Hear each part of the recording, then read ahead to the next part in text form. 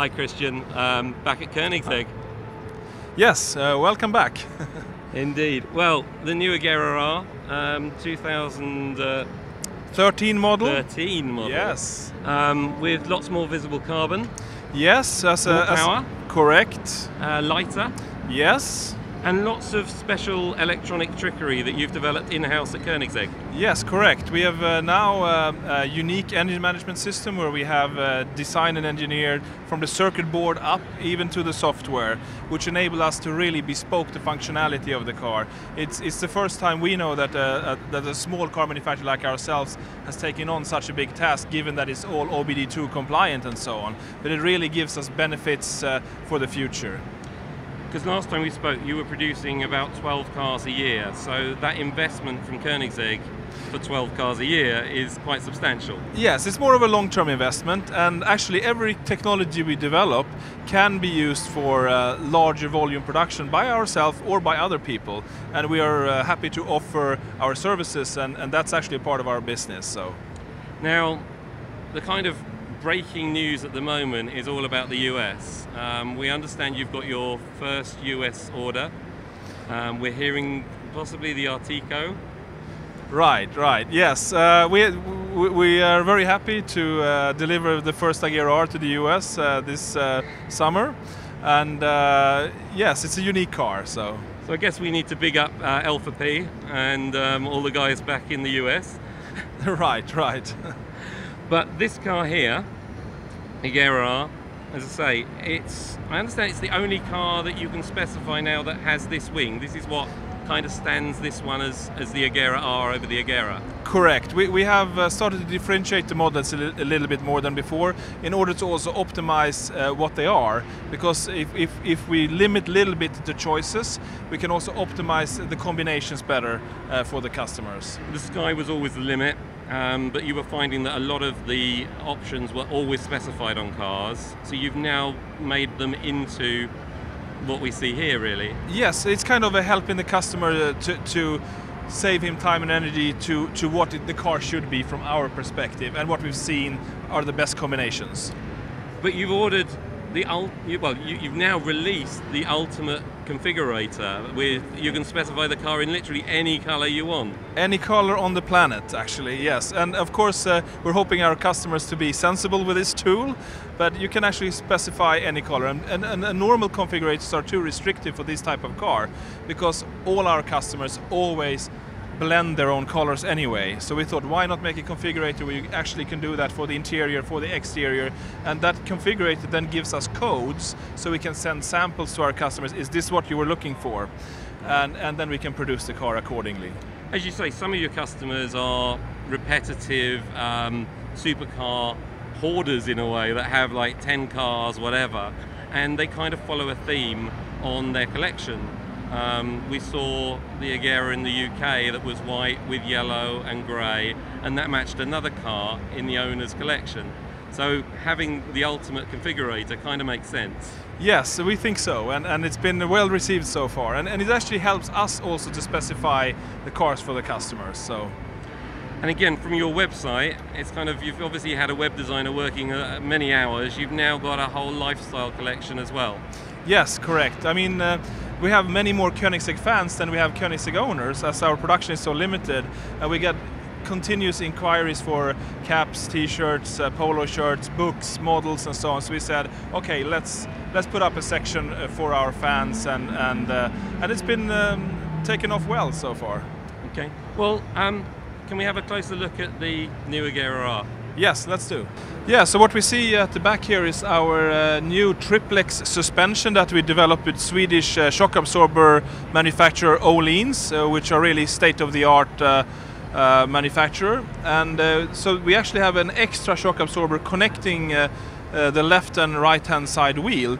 This means we get some more squat dampening than side force dampening, and this in turn means that we do not have to build in anti-squat geometry into our suspension system, which most car manufacturers do in order to control squat. But the negative side of building in anti-squat geometry in the suspension is that it has other side effects that are not so desirable. So by doing this triplex suspension, we can have a very true geometry, still get anti-squat dampening, and we can have slightly softer dampening in other aspects to have more compliance. So it basically gives better handling and more comfort at the same time, and we can maintain a very true geometry with very minimal squat. So that's something we're very proud of, this kind of invention suspension here, which we call the triplex suspension. Then we have a new exhaust outlet for the 2013 model, which is a little bit more homogeneous looking than before, and even though it's slightly larger, it's also lighter. But what's really interesting about it is that we optimized the exhaust flow and the shape of it to work together with the diffusers. So we actually increase the efficiency of the diffuser with the help of a unique shape of the exhaust outlet. So that increase in downforce and reduction in drag works together with our new Agera R front winglet, which we have tested in both CFD and real life testing with coast down on our airfield. And what we can see is that it brings about 20 kilos more downforce at 250 kilometers per hour, and at the same time reduce drag. So it's again a win-win solution, which we're happy about. If we go to this side, we're displaying our new carbon fiber air core technology wheels, which is the first carbon fiber wheel which is hollow. So the spokes are actually empty inside, just filled of air, and also the center of it is hollow and empty. It's a skin construction.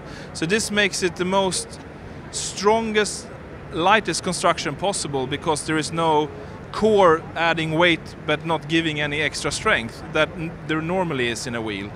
So the front wheel actually only has a weight of 5,950 grams, which is extremely light for a 19-inch wheel with a 9.5-inch width.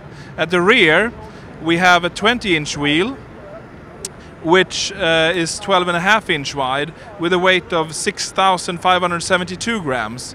So even though we save around 20 kilos of unsprung weight, we add stiffness and strength compared to an aluminium wheel. So we're very proud regarding that. So basically those are the upgrades of the Agera 2013, but we also have a little horsepower addition to the engine, because we have a new engine management system that allows us to run some new electronic components and higher performing coil-on plugs and stuff like that. So we've been able to raise the RPM with 250 RPM to 7,500, and thereby gaining 35 horsepower. So we're up to now 1,140 horsepower in flex fuel mode when we're running on E85. So I'll explain a little bit about the interior of the Agera R. Well, first of all, you can see that the interior is very symmetrical. So originally we always planned to do both left and right hand drive, and many car manufacturers say that if you do under thousands of cars you cannot do left and right hand drive. But actually the whole construction of the car is designed so the steering column, the instrument and everything, the pedals can be put on either side and the airbag can move over, and we have mountings for both sides in every car. So in like 1 or 2 weeks we can actually convert the car from left hand to right hand drive if the customers wish. So it's very flexible that way. Then we have of course a lot of functionality in the car. It is a hypercar, so it needs to be very light and fast, but we also try to make it livable for daily use and longer journeys. So we have, for example, satellite navigation, we have phone, we have anything you would expect in a normal car, plus hydraulic lifting systems, and it's all integrated in this kind of minimalistic, what we call a kind of minimalistic Swedish Koenigsegg design, which you might not find in other cars. The steering wheel is completely carbon, hollow carbon, so it's very lightweight. The paddles are mounted to the steering wheel, and of course there's always debate which is the better, to have it on the column or on the steering wheel. But we find that when you're on a racetrack, it's really nice to not have to move your hands around in the corners and so on. You get more control by having them on the steering wheel. And then we have some control buttons for controlling music, launch control, telephone and so on the steering wheel. The steering wheel is adjustable for up and down and rake, so and the instrument cluster moves together with the steering wheel. So it's kind of we have some good storage capacity and so on. So it's a livable car for being an extreme hypercar, really.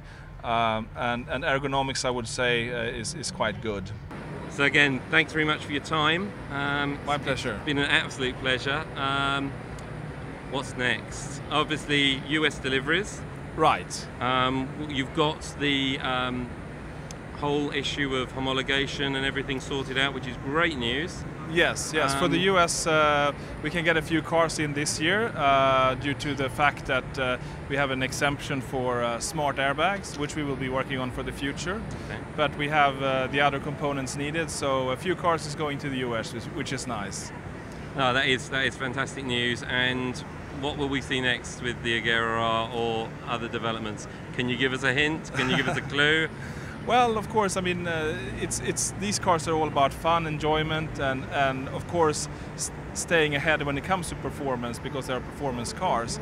So I guess we will keep on showing what the car can do. And raising the bar.